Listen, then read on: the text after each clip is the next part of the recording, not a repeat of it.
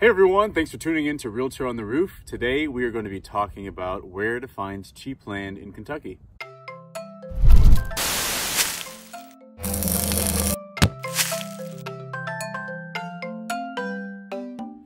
Hello there, I'm Stephen J.B. Davis, your land specialist and residential realtor here in Kentucky, and today we are talking about where to find cheap land in Kentucky. COVID has brought a lot of recurring themes in my professional world, and so this next installment of Realtor on the Roof, or season 2 if you will be all land talk, purchasing, selling, flipping, and perhaps 1 or 2 episodes about the management of land that you may already have. So without further ado, let's get to it. You have to address 3 questions before you really start to look. And the first is, what do you want to use the land for? Land has many uses. We drive on it, we shop on it, we live on it, we play on it, we do all sorts of things on land. So what is your primary goal of purchasing this land once you get it? When you get it, what are you going to use it for? And the reason why that question matters and why you need to address it is because if all you want to do is dirt bike around and, I don't know, just have fun, you may find the perfect piece of property but feel like, wow, why is this so expensive? It may be so expensive because the best use for that property, even though you love it, but the best use for that property in anyone else's mind is putting a house on it. And that's always going to carry a premium. Always. Likewise, if you just want to have outdoor recreation and you find, I don't know, something that can't even be built on, such as a property that's in a floodplain, or a property that says, you know, we've got a conservation easement on it and you can build a house here, but it can only be so big and you can only really have a maximum of 2 houses and this property can never be subdivided. Those are a lot of rules. And so those rules tend to devalue the property. It doesn't make the property dirt cheap, but it makes it cheaper than a house that's completely unencumbered with, or I'm sorry, a property that's completely unencumbered with restrictions like that. So you're looking for a marriage between what you want, the best use of a property that you're interested in, and then of course the price. And so you have to answer why. And if you don't, then you may end up being frustrated finding things that you think are overpriced, but really what those pieces of property are intended for is something that you don't plan to use it for. Second question that you have to think about, rather that you have to answer, is where do you want the property to be? And when you answer that question, you also have to think about this principle. Location matters. If your only purpose is getting a great deal, well, yes, you can probably look at lots of far east, several far west, and certainly a lot of counties in the south that have property that just, it feels like the deal of a lifetime. What you won't get is the convenience of grocery shopping in, you know, under an hour's drive time. You will likely be far away from other people, which may matter to you. But the closer you are to people, even if they're smaller towns, the more expensive that property is going to be. Perfect example, if you were to buy 20 raw acres of property in Harrodsburg or anywhere in Mercer County versus 20 acres here in Lexington/Fayette County, those prices per acre are going to look very, very different, like worlds apart, because this is a place that has more people. It's the city. Of course, there's Louisville too, but you know, it's the city. It is where people congregate. There's a larger concentration of folks here. And so location is going to matter. And you have to figure out location-wise what it is you value. So then there's the third question that you have to answer. And you need to answer it along with thinking about this principle, this fact. The question is, how much land do you want? And the principle is that, at least here in central Kentucky, this 10 to 20 acre range is going to carry a premium. Because let's face it, most people that talk to me, They want some amount of land so that they can live. But most people did not grow up as farmers. Most people did not grow up tending to large properties or being ranchers or anything like that. They want something manageable. They want something that looks pretty and that doesn't take a whole lot of work, but something that is large. When you're looking at the 10 to 20 acre range, the premium for that is because really the only use, that other question that we answered at the beginning or talked about, the only use for a property that small is to put a house on it or houses. The highest and best use almost immediately becomes house or development. A farmer has no use for that small amount of space. They're not going to make money running cattle on 10 acres. They're not going to, feed their family by harvesting corn on 15 acres. They need way more space than that. So really what's left is either a family lives there or several families in multiple houses live there and subdivide the property up and all of that. So you're fighting two things. One, the fact that more and more people want that kind of lifestyle. So the demand is high, or at least higher than it's ever been. But secondly, it's just, that's the only purpose. The highest and best use for that amount of space is, that's really the only thing you can do with that much space, is live on it. So it's going to be more expensive. If you look for 10 to 20 acres in Mercer County, what you're going to find is property listed anywhere between $4,000 and $6,000 an acre.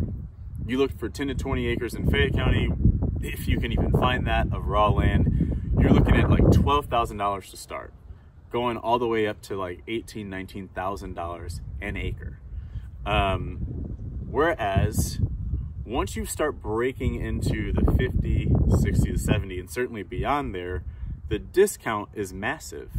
You will find that in Mercer County, I'm talking about Mercer County a lot because I love Mercer County for some reason. I think it's one of the prettier counties here. In any case, in Mercer County, you will find that like once you get to that 50 acre mark, you're spending $2,200 an acre, sometimes like $1,900, $1,800, $2,500 an acre. That's a far cry from $6,000. That's because there's so much space. Now you're talking about a whole other group of people. You're talking about people that, their entire cattle operation may not be on 50 acres, but they can run cattle on 50, especially if it's close by to land they already have, that kind of thing. And it's certainly not a given that 50 acres, well, the best thing to do with that is just to build a house. There are other uses for that. Likewise, in Fayette County, you get to the 50, 60, 70 acre mark, and instead of things being $12,000, $15,000, $18,000 an acre, now you're talking more like $5,500 on the low end, $7,500, maybe $8,500 for, just 60 raw acres. And of course, those numbers depend on where in Fayette County you're talking about. So the amount of land that you want really matters. And hopefully by now you can see the relationship between what you want to do with the land, or your why, your amount of land, and where you want that land to be, because they really work all together. It's not that you can do one and not the other two. They really do work all together. So you've got to consider those three things big time before you even start. And so the last consideration you really need to make, it's less of a question and more of an awareness, if you will. And that is this idea of market times. You can go on Zillow. It's been on Zillow for 2 days. It's been on Zillow for 100 days. It's been on Zillow for this long. With land, a long market time does not indicate something bad necessarily. I would say if you saw 20 acres for sale here in Fayette County, where land is extremely scarce, people absolutely want to be here in the thick of things. It's been on the market for 300 days. You might want to start wondering, what's going on with that, because you can't find land like that here, and land like that gets snapped up. And so if it hasn't been snapped up in a place like Lexington, you might be able to get your hopes up. but there's probably another shoe to drop for why it hasn't sold and the deal that you could potentially be getting. On the other hand, if you see 20 acres and it's been on the market for 60, 70, 80, 100 days in, you know, a much further away county, that's not atypical. It is not one of those things where a seller's automatically like, oh, I guess I got to take, you know, 40% off the price. That's just not the way that the land market typically works. So when you see those high market days on market for raw land, something that a lot of people aren't even necessarily looking for in the first place, not the way that they look for houses, it doesn't mean that you should get super, super excited quite yet about getting some massive deal on that property just because it's been on the market a long time. That's very normal. So now, where do you find it? Well, I would say if you are looking for that under 20 acre sort of deal and you're looking to buy a house, or sorry, to build a house, I say Mercer County has great value. It's also so close to so many beautiful parts of Kentucky. I love it. But Mercer County is great. You can find a lot of stuff for, again, you know, $4,000 an acre, $5,000 an acre, sometimes less depending on how far out it is in Mercer County. But I think you get a lot of great value there. Clark County is another cool spot. You can find some great properties, some places that you won't find. I mean, if you're diehard, like I gotta be super close to Fayette, well, prepare yourself to like cough up some money. Like that's just what it is. And if you like Jessamine County, sorry, you're probably not finding 30 acres in Jessamine County for it'll be cheaper than Fayette, but it's not going to be $2,500 an acre cheap or $3,000 an acre cheap. Same with Scott, one of the fastest growing counties here. There are some interesting pockets in Franklin. If you're looking for recreational property, especially places that have been managed for deer, like QDMA managed, I guess now it's the National Deer Association, but places that have a lot of recreational value, and depending on where you are in Franklin County, a lot of bang for your buck, I would say go there. There's a lot of interesting stuff, but there are lots of conservation easements there too, because that's some of the oldest, most prized land in this area. It's beautiful. Very far. Woodford, probably not going to get you very far. Woodford has done a lot to sort of slow down the massive amount of development that is going on in our area.